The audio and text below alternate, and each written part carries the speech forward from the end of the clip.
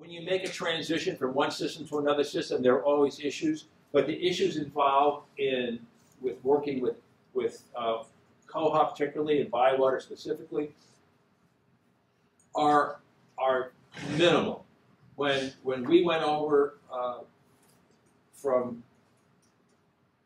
our previous system, people were really terrified. People here in Farmington were very terrified because they just had been so brutalized by the over-management, by the over-specificity, by the tremendous amount of peer pressure every time they upgraded a system, that they were just shell-shocked. They did not want to deal with it. And I told them, as a new person, that it would not be a problem. I told them that they would enjoy it. And they really did enjoy it. It was really fun. Open source user functions are smart and easy, and the staff functions are smart and elegant. So it's much easier to do things with open source, particularly with Bywater. We've been cloud-based. I mean, when I go to the council for the last 6 years to present my budget, I say we're cloud-based. We're way ahead of everybody. One of the things that we were really looking for was a large amount of control and flexibility over our records. The consortium we looked at, we did not have that flexibility, and that was really key. So they dropped off our list pretty early on. And of course, cost was another huge factor. I think that always is when we're looking at bringing in new ILS. So what I wanted to do is I wanted to bring a new ILS and a discovery layer for less than what I was paying for my current ILS.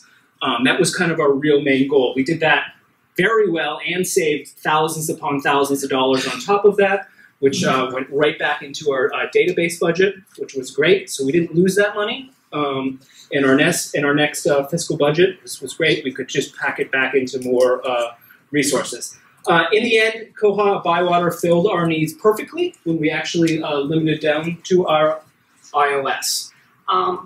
This has been huge for us. This has just streamlined what used to be an awful, awful process at the end of the year to just this super easy, tidy, lovely thing.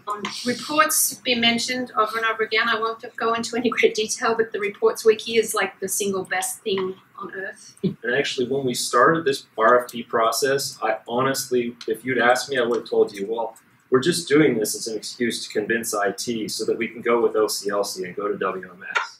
When I entered the process, I did not expect that we were going to end up with Bywater. And I'm so glad we did the process because we did. And if we'd gone with WMS, it would have been a huge mistake for a variety of reasons. So the focus on service was a real plus to us too, because our experience with III was frankly really negative. We would call, put in a ticket. There were 2 or 3 people who had access to the ticketing system and on our team. And it would take forever to get a response, and the first person you would get would have no clue who you were, what your system was, or what version you were running of anything. I mean, they didn't know you. The Bywater folks, I feel like I know them. I know their names. I know how to get a hold of them individually. It's very easy to get a quick response. With the amount of money that we're saving, year over year, from moving from Millennium to moving to Koha hosted by Bywater, we've been able to pay for improvements that now everybody can benefit from. We've been able to pay to bring folks back from Bywater for additional training and additional hands-on, work with us that's been, frankly, really fruitful. We've customized the language that displays. This is one of the virtues of working with Koha and working with Bywater.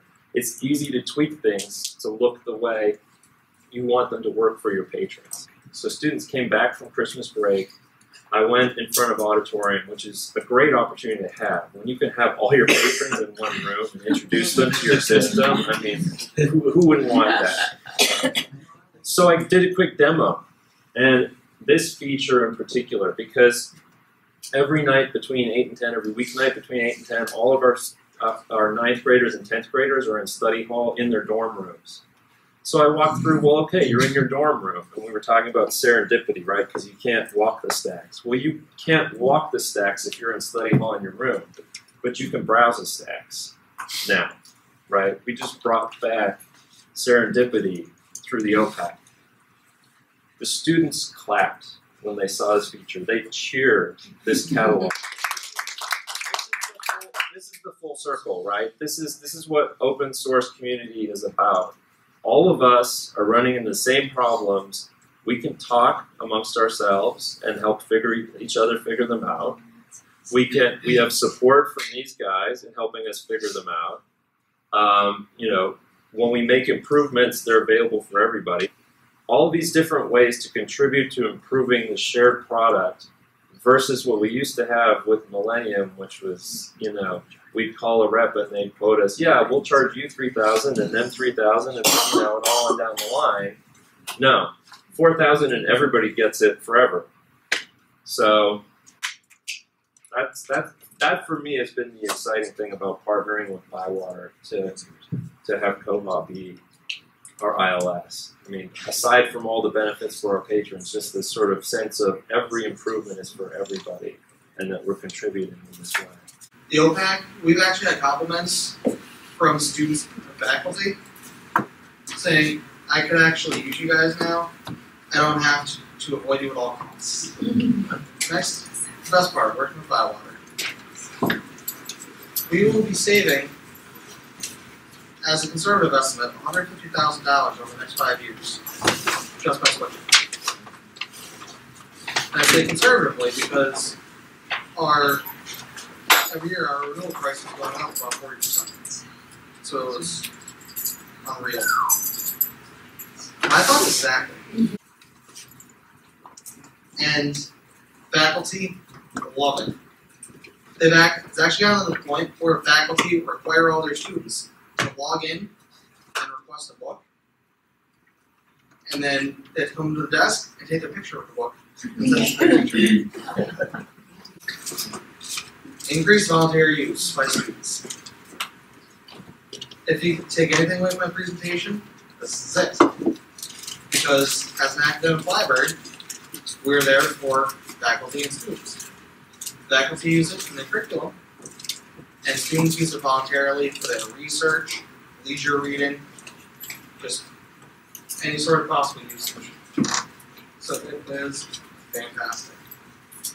I'd say one thing too. We saved $450,000 in the last 6 years. Wow. But the bottom line is that we're really happy. Everybody's really happy with this system. And, it's invisible. We don't worry about it. We have a great time with it. And I highly recommend getting it.